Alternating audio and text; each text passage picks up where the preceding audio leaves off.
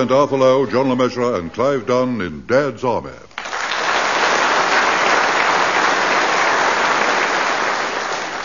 The Captain's Car, featuring John Lorre, Arnold, Ridley, and Ian Lavender, with this week's guests Bill Pertwee, Larry Martin, Betty Marsden, and Gerard Green.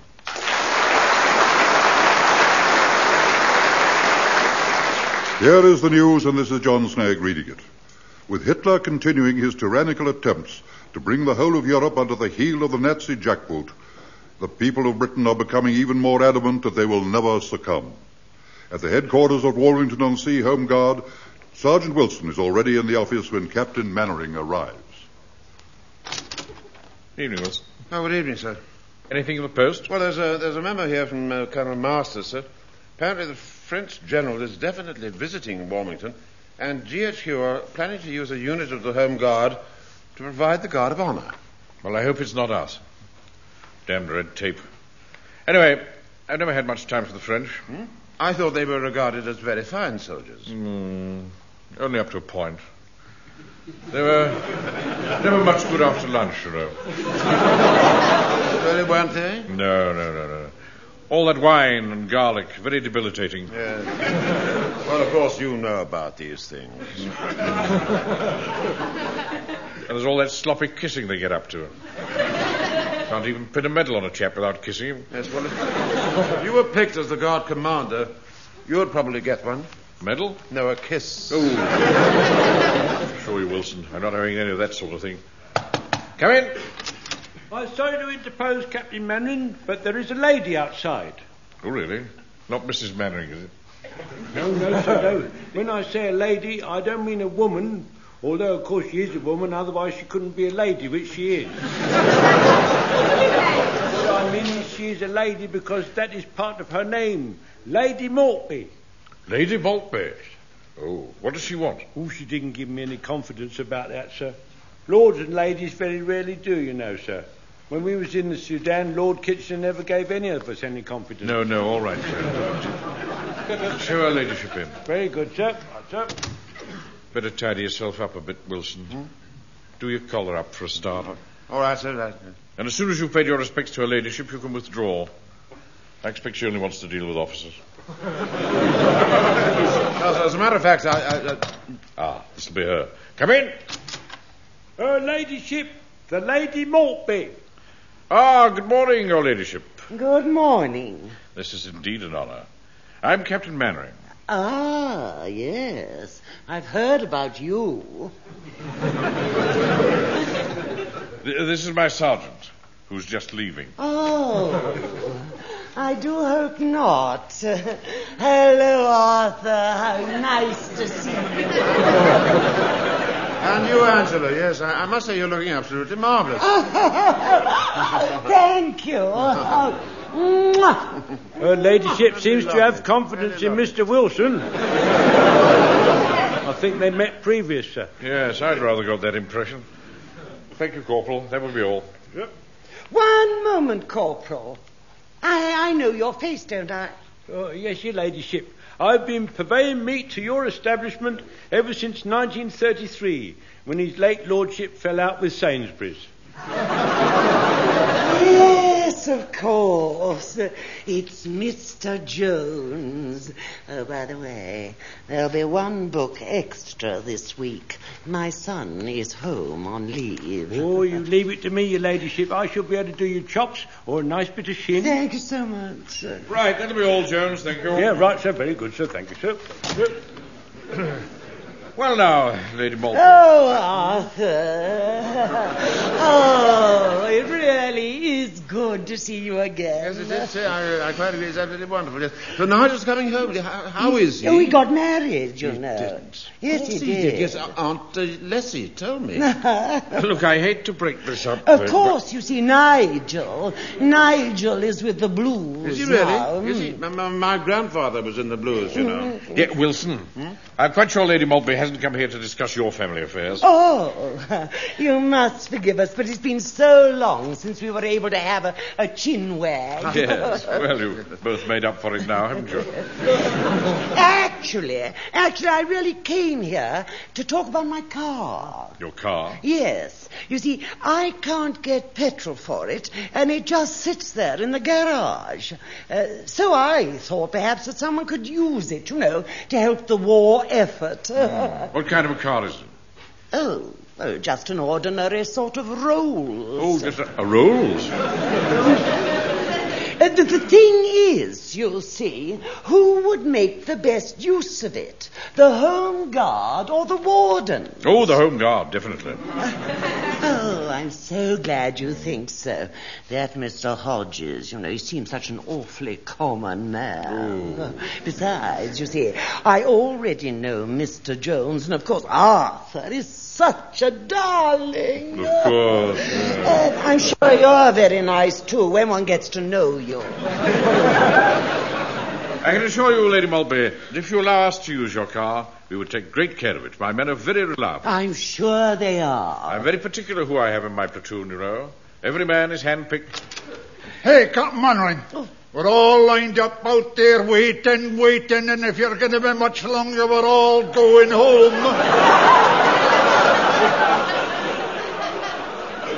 I just thought you'd like to know. Good heavens! Who was that?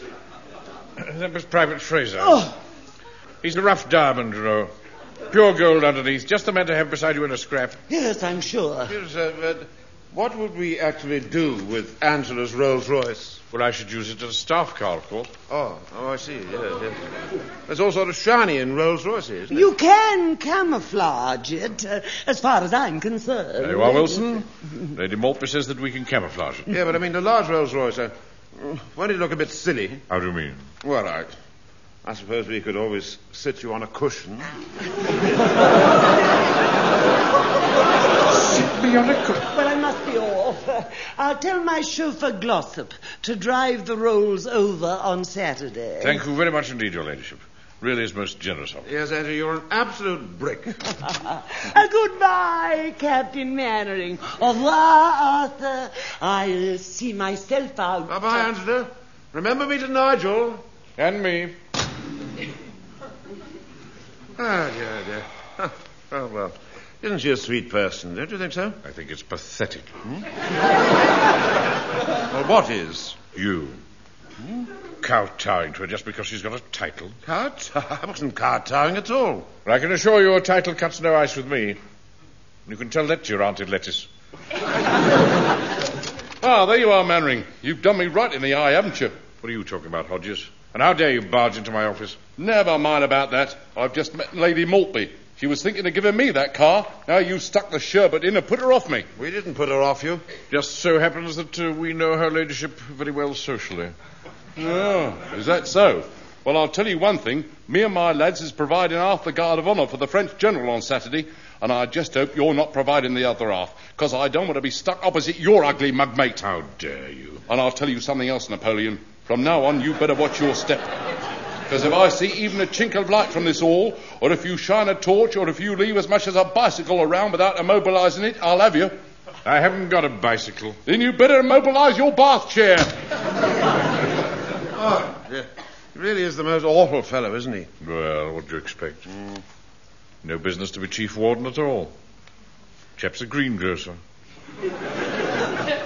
So was Lord Maltby. Oh, was he really? In a big way of business, I suppose. Oh, yes. It's not what you know, who you know. It's how much of it you have. Yeah, all right, Wilson. Let's have any of that bullshit talk here. I'll just have a word with the men. Now, pay attention, men. I'm proud to announce that another vehicle has been added to our battle fleet. It is, in fact, a Rolls-Royce staff car. Can I drive it, Mr. Mannering? Certainly not, Pike. Well, bag's I first ride in it, Be then. quiet, boy. Evening, Captain Mannering. Oh, good evening, Colonel. I assume you got my memo confirming the visit of the French general on Saturday? Yes, I did indeed, sir. Very exciting. Yes, well, as I happen to be passing your HQ tonight, I thought I'd just pop in, because I'm sure you'd like to know that your platoon has been selected to provide the guard of honor outside the town hall. Oh, Thank you, sir. An honour, indeed. Aha. There you are, men. You see the reward you get for being smart? Yeah, another hour of cleaning and blancoing. Yes, of course, one of the reasons we chose your platoon, Captain Mannering, is because of the speech which has to be made before the General's departure. Ah, yes, of course. Yes, it has to be in French. Oh. Well, I suppose I could practice. Yes, well, according to our records, your sergeant speaks fluent French, so he's the obvious choice. I wouldn't have thought it was all that obvious, no. Do you speak French, Wilson? Well, you know, what you might call petit peu. The what? Petit peu. I see. Oh, by the way, I've been asked by Area to make Saturday as smart an occasion as possible. I can't see how it's going to be very smart if we have those wardens sprawling all over the town hall steps. Yes, you may well be right. Yes, I can see that the wardens could quite easily make it look a bit of a shambles. Yes, I tell you what, Mannering, I'll fix it with the mayor and the town clerk, huh? In the meantime, you can take it that your platoon will provide the whole guard of honour, what? And Uncle Arthur will make the speech in French.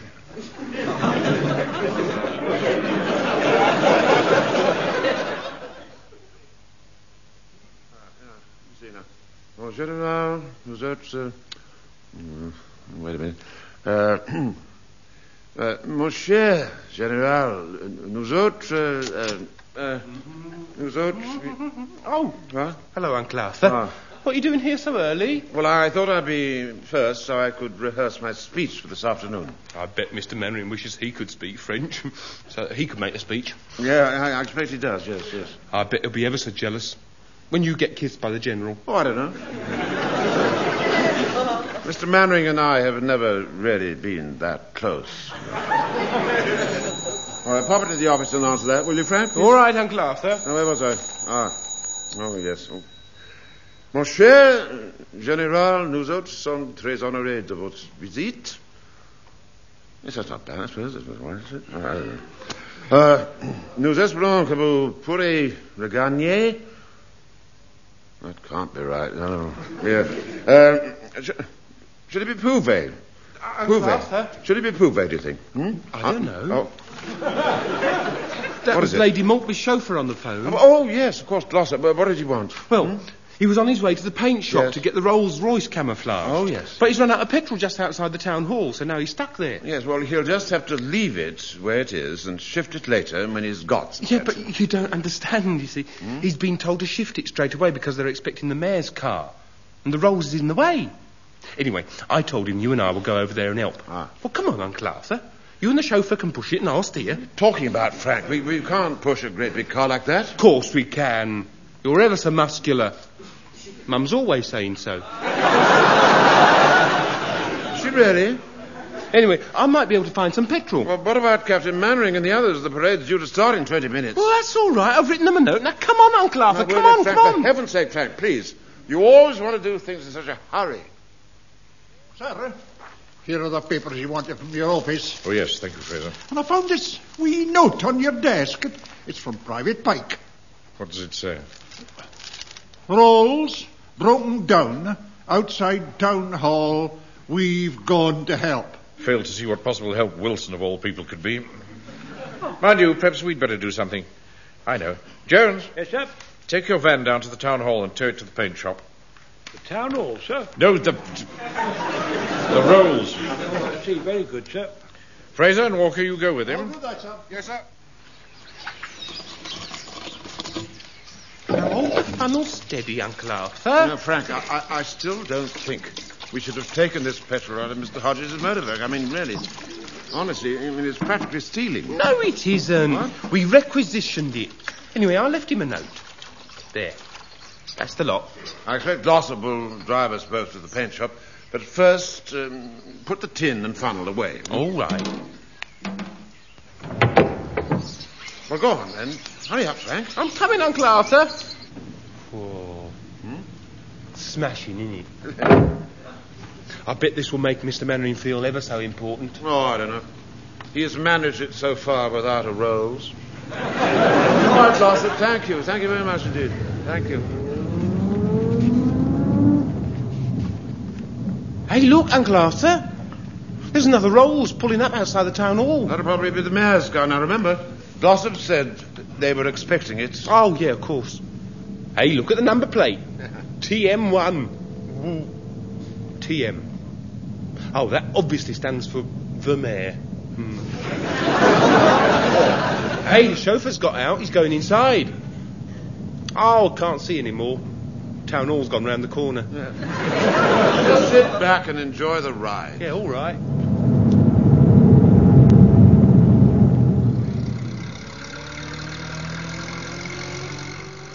Blimey, Jonesy, can't you get this old van of yours to go any faster? I must say, Jonesy, I find the idea of this old van of yours towing another vehicle highly amusing. I should think it's more likely we'll be needing a tow ourselves. Be quiet.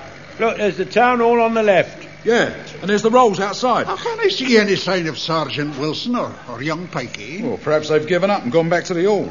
You can hardly expect them to push that thing all the way to the paint shop. Hey, hold on. We'd better make sure it's the right car before we tow it away. Of course it's the right car. Look at the number plate. TM1. What's that stand for then? Thomas Maltby, of course. Anyway, Joe, the rope's in the back. Come on, hop out and do the necessary, will you? Then we can tow it down to the paint shop. OK, Corporal, you're the boss? Yep. Have you any idea, Jonesy, how much Manolint's paying for this camouflaging job? Ooh, about £8, I think. Why? It's just that I have a spray gun in my workshop, which I use for touching up the hairs. I could do the job myself. And what's more, I'll do it for £7. I don't think Mr. Manley would like that, Jock. It smacks of bribery and seduction. I don't see why. After all, it's just dirty old brown and green paint. And we'll be saving money, mind you, son. Saving the platoon funds. Well, all right, Jock. You're on. Good. Hope it won't take you too long to do the camouflaging, Jock. Huh? Otherwise, Captain Manning will wonder where we've got to. Any sign of them yet, Godfrey? No, none at all. I can't understand it. It's been 2 hours now. What on earth? Right, Napoleon. You've gone too far this time. What are you on about now, Hodges? Listen, mate, your hooligans have pinched my petrol. And they didn't even siphon it. They turned my bike up and poured it out. It's like it was a ruddy teapot. And they left it on its side. Nonsense, my men don't do that sort of thing. Well, how do you explain this note, then? Petrol requisitioned F. Pike. Let me see that. That's not how you spell requisitioned. Yeah, I know. He's left out one of the K's. Anyway, another thing. You needn't think you've got rid of us wardens off that parade. I'm appealing to the Home Secretary. Herbie Morrison will sort you out, mate. Mr. Mannering! Oh, really? What now? We've got the Rolls, Mr. Mannering. It's outside now. All right, Frank, now calm down. Don't get so excited. The paint shop did it right away, Mr. Mannering. And I rode in the back and I waved to everybody. And I pretended I was a field marshal. I better come and have a look at it. Hey, never mind about the car, Napoleon. What are you going to do about my petrol? I'm too busy to argue with you now. I'm going to inspect my new staff car. Yeah, but I mean... By Jove, yes. That's very impressive.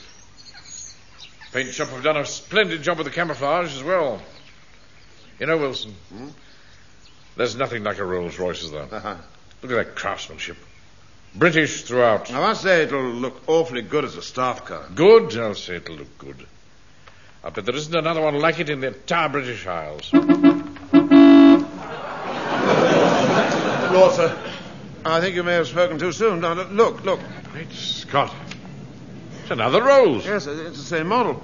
It's even camouflaged like ours. It's twins. What? Now, Jones driving it? I don't understand this, sir. Why have you got two? Well, typical Mannering, innit? One on and one in the wash. Oh, be quiet. Wilson, where did you get this Rolls from? From outside the town hall. Angela's chauffeur was with it. And where on earth did Jones get his? I have no idea, sir. We'd better ask him. Believe me, I intend to. Jones! Yes, sir? Where did you get that Rolls from? From outside the town hall, sir. Good heavens. Where did you get that one from? From outside the town hall. Oh, don't start that already. Captain Mannering. Oh, what now? Yes, Godfrey, what is it? Oh, I'm sorry to bother you, Captain Mannering. I just had Mr. Upton, the town clerk, on the telephone. What does he want? Well, it seems that the mayor has lost his Rolls Royce. Lost it? Good Lord. Wilson, are you thinking what I'm thinking? Believe it or not, sir, I am. Just a minute. Godfrey, why did the town clerk ring us? Does he know that we've got it? Oh, no, it's not that, sir. He knew we had a lot of men here, so he wondered if you could get them to look for the missing rolls. Confounded cheek. We haven't got time to go out and look for missing Rolls Royces. You don't have to. We all know where it is, don't we? Yes, that's a point. You keep out of this, Hodges. Who's to speak, sir? Yes, Jones? I just thought I'd point out, sir, that as we know where it is, it won't take us long to find it.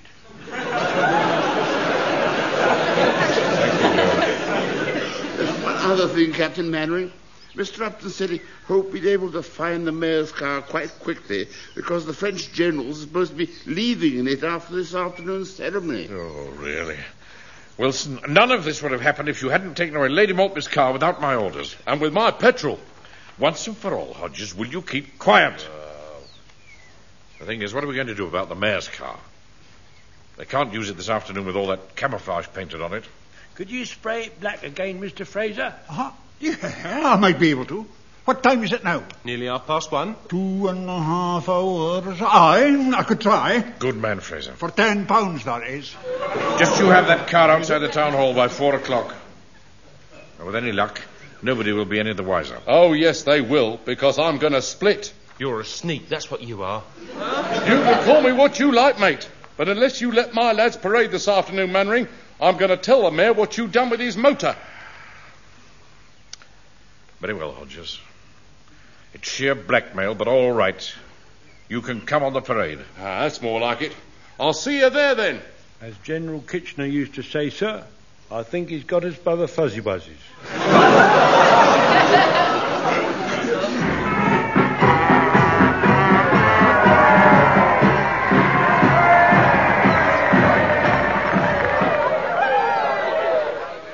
Here, Napoleon, I've just come over to tell you that when you bawl out all that rubbish about attention and present arms, my lads won't take the slightest bit of notice. But you'll make the whole parade a complete shambles. All right, then. I'll bawl out the orders, and your lot can take notice of me. Certainly not. Oh, well, please yourself. Don't say I didn't warn you. You know, sir, he really is the most unreasonable fellow. Captain Mannering, I think Private Fraser's arrived with the mayor's rolls. Ah, just in time. Where is it? Over there, sir, just pulling up. But he hasn't painted it black. It's still camouflaged. What does the man think he's playing at? Perhaps he hadn't got any black paint. An undertaker with no black paint? It's highly unlikely. Fraser, what's going on? Yes, sir. I'm sorry, sir. But I found I couldn't get it dry in time. I'm awfully sorry, sir. I did my best, sir. I see. Well, thank you for trying. Anyway, sir, I thought that under the circumstances, the best thing I could do was to... Be quiet a minute, Frank.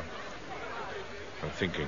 We'll tell the town clerk that we couldn't find the mayor's car, so we're letting the French general use our staff car instead. That's all very well, sir, but... Excuse me, Mr. Mannering. Look, I think the French general's coming out.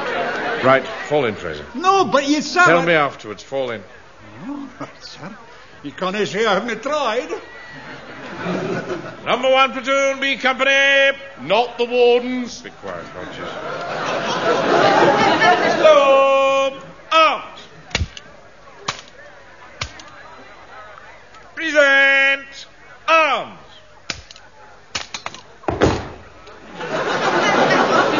Warrington on sea wardens, present. Still a pumps.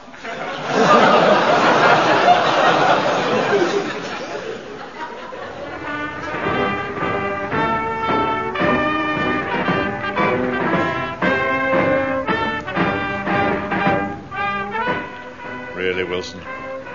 Look at Hodges' men holding up those pumps. Making a mockery of the whole ceremony. Well, I suppose you could argue that at least they're trying.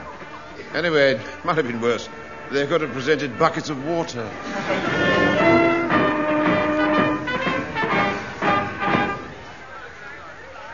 Number 1 platoon, B company. Not the wardens. I wish you wouldn't do that. Order! Arms! Warmington on sea wardens. Order. Steer a pump. Go on, Wilson. Beg your pardon, sir? Step forward. Make your speech. Oh, yes, of course, yes. Of course. Mon cher General, nous autres, à Wilmington on sea, sommes très honorés. What's he saying, Mr. Mannering? Oh, the usual trite rubbish. It's just like Mum says, really. He can do anything if he gets the urge.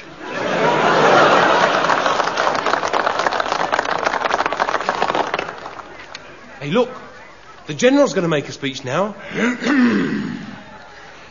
Mes chers amis.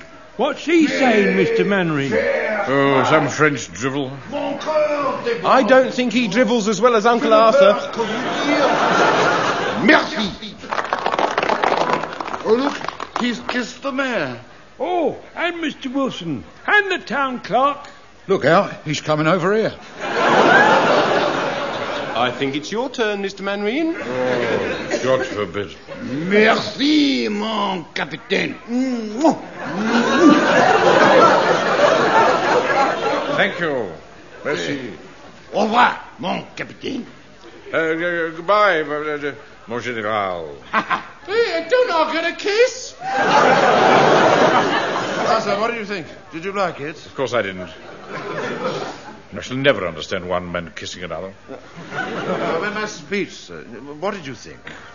Well, wasn't exactly how I'd have put it myself, but at least it was brief. I thought you did very well, Uncle Arthur. Well, thank you, Frank. Thank you very much. Oh, by the way, sir, I had a quick word with the town clerk just now and explained that as we hadn't found the mayor's rolls, we've let the General use ours. Well done, Wilson. Hey, look, Mr. Mannering. The General's going. I wonder what the mayor would say if he knew that was his shiny black rolls under all that brown and green paint. Not so loud, Pike. Come on, there's something I've just got to do. Look at the General's car. It's careering all over the road. Right, Wilson. It's going to hit that wall.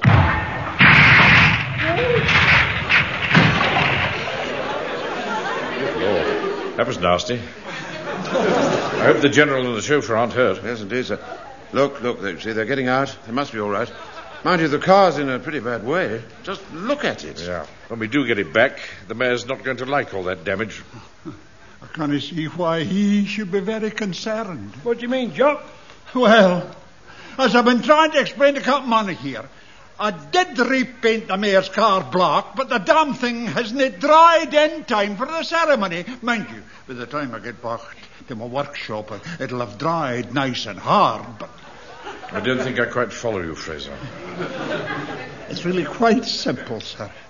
When I found that the mayor's car wasn't drying quickly enough, I had to use my initiative and find another rolls to replace it. So I'm afraid that lump of twisted metal over there is your new staff car, sir.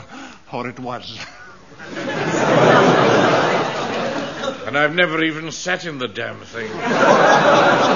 Serves you right, Napoleon. Serves you ruddy well right.